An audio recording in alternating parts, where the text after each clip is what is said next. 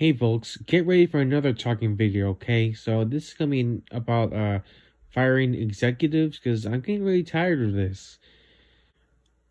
One major example that I've done to tell people that how to improve movie companies is to fire the executive, or at least fire the main man or main person in charge, is David Zaslav, who's in charge of Warner Brothers. And firing him would be a great thing, but honestly, with Jeffrey Katzenberg that I've heard about recently, at least it happened years ago, would not be a good idea. Why? Because it gets tiring to hear all these people get fired and not get their jobs again. I'm a very empathetic person, in hearing that happen to people, the firing thing, it's depressing to me. They should be given a chance and really just, be convinced to, in order to keep their jobs, to just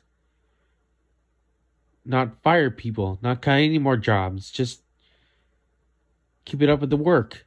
That's all. Anyway, that's all I have to say. I mean, I don't know if I could say anything else. Yeah, okay. I mean, that's all I have to say today. Yeah.